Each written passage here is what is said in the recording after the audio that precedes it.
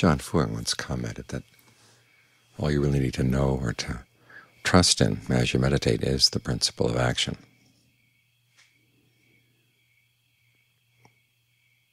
That you really do have choices, and when you act on the choices, it really does make a difference. You can choose to act in a skillful way or an unskillful way.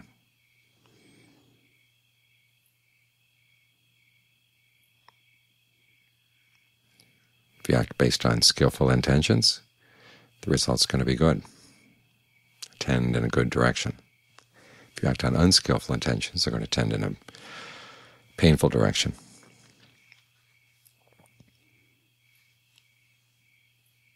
And action here doesn't mean just the actions of the body or your speech. All actions come out of the mind. That's why we train the mind to get more and more sensitive to its own actions. What's radical about all this is what counts as an action. There are lots of things that we think of as things or identities that the Buddha would prefer that we think of as actions, because they're a lot more fruitful if you look at them as actions. Part of it is your sense of who you are. You make choices to identify with certain things, certain skills, certain activities. And as you've probably noticed, your choice of who to identify as is not always consistent. Sometimes you feel pulled in many directions. The Buddha gives the image of a series of animals all tied together with a leash. There's an alligator that wants to go down into the river. There's a monkey that wants to go up into the trees. There's a jackal that wants to go into the cemetery. There's a dog that wants to go into a village. And it just so happens whichever one happens to be strongest at any one time, it pulls all the other animals in its direction. That's what we've got going on inside.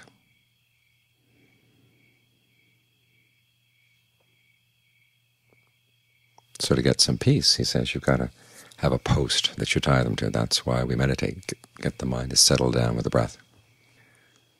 Try to be here with the body and get your awareness immersed in the body, so it's not always flowing out.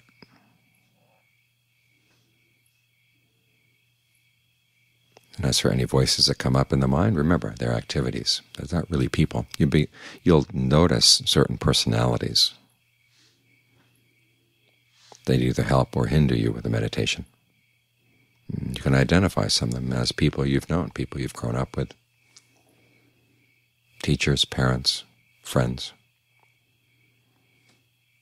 ideas you picked up from media. They're all in there. And there are the other identities that you've taken on yourself, that you've cobbled together from other people's examples, or things you had to think up on the spur of the moment when you were suffering. Because each of these identities is based around a desire. It's based around a certain idea for happiness,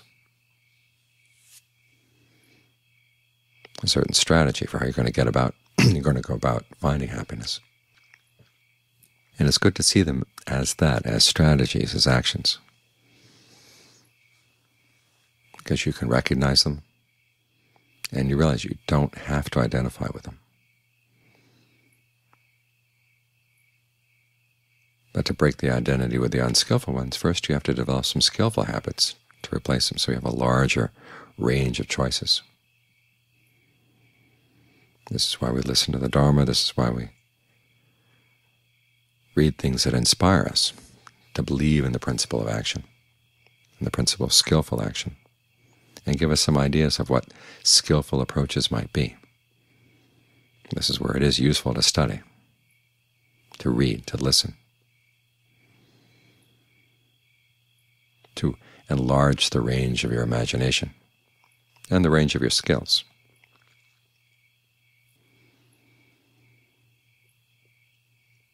But then the real skill comes in learning how to deal with these different members of the committee, or members of the crowd. Sometimes it's not even organized enough to be a committee. And again, this is why we try to get the mind to settle down, so you can see these voices without letting them sneak in and slip into you.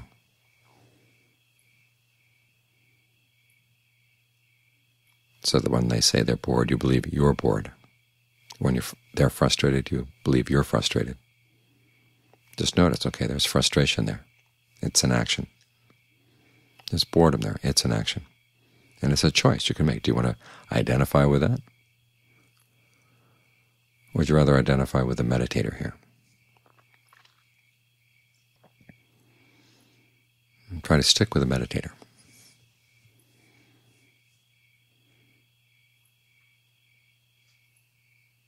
And then your parent voices will come in saying, you've got to do this, you've got to do that, some of which are helpful and some of which are not. So watch out for those too.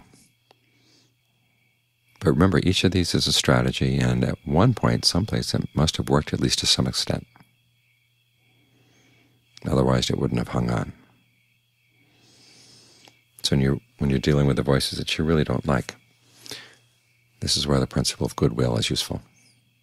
Like that chant we had just now. It's a really interesting chant. It's a chant spreading goodwill is essentially to snakes. Those are the different 4 great families of snakes that it starts out with, but then it goes on to all beings, all the creepy crawlies you can think of. This is a chant that the Buddha taught to the monks. There was a case of there was a monk out in the forest who had been bitten by a snake and died. When the monks reported this to the Buddha, he said, well, that's because that monk hadn't suffused the 4 great families of snakes with goodwill. If he had, they wouldn't have bitten him.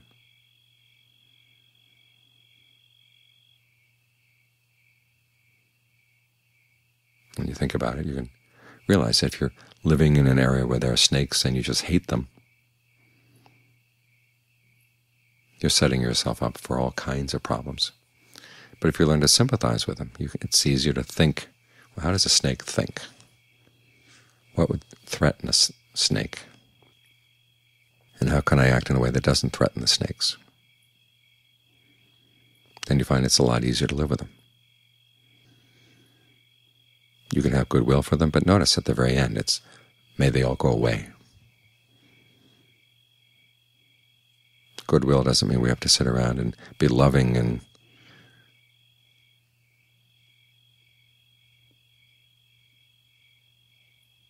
chatting people up all the time, or showing how much we care.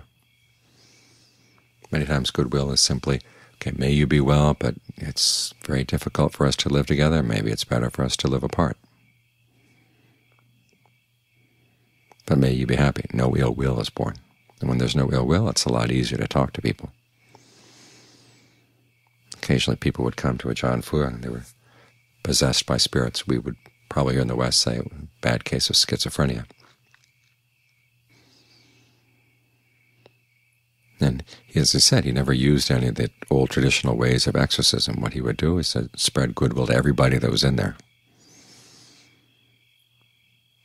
And the different parts of that person's personality, some of which may have been spirits of somebody else, would actually start talking. And he talked to them with goodwill, negotiate a peace, so the spirit would leave the person alone. The same principle applies to all the different voices in your mind. Some of them are people that you've had lots of trouble with, but now they're inside your head. What are you going to do? Spread them goodwill. In the same way that you spread goodwill to snakes. You don't have to be afraid that by spreading goodwill they're going to hang around. After all, each of them has a desire for happiness. And that's the basis for being able to negotiate. So we all want happiness in here. It's simply that some of us have some really wrong ideas about how it's found, what it is, how it's found.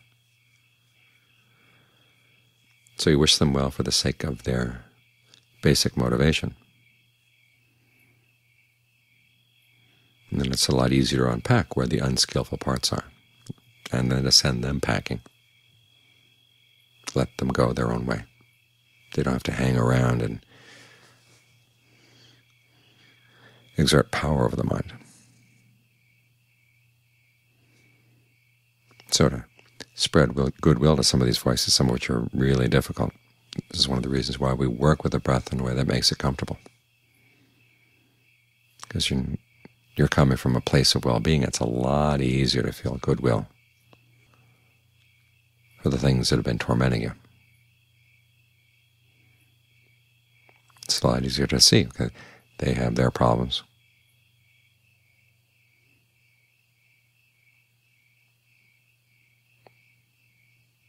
Someplace in there was a desire for happiness, but it got all skewed and distorted.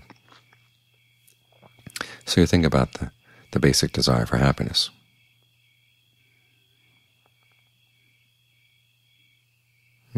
Communicate on that level.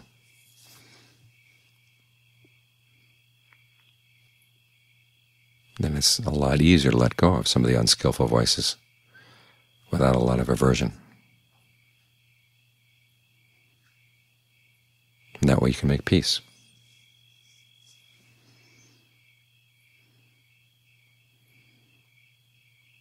So remember all those identities in your head of who you are, what you have been, are actions, they're choices, based on different skills you've had, different desires you've had.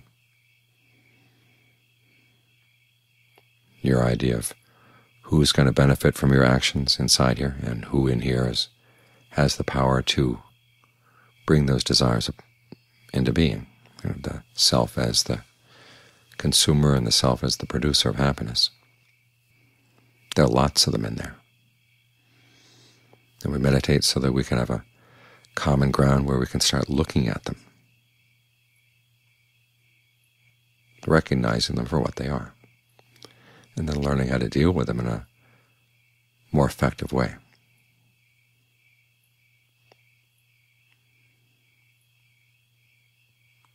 So that all of our actions, thought, word, and deed, actually do conduce to true happiness, because that's what this is all about.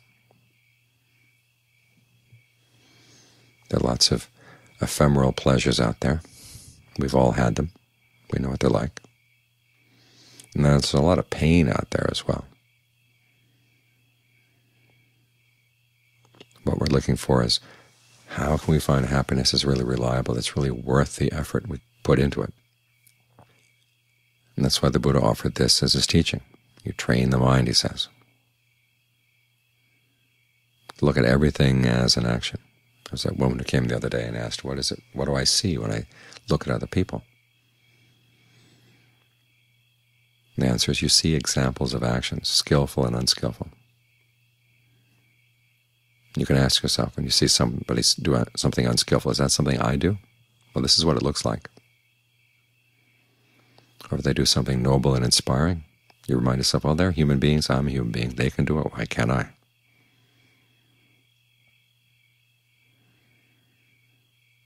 Then learn to look at yourself in the same way, as examples of actions. And begin sorting out which are the ones you want to encourage and which ones are the ones you want to let go.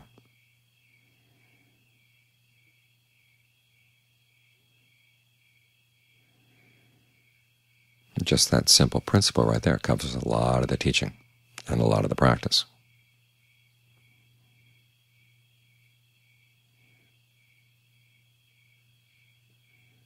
So get the mind to settle down and look at things in this way. These are actions, they're intentions and results.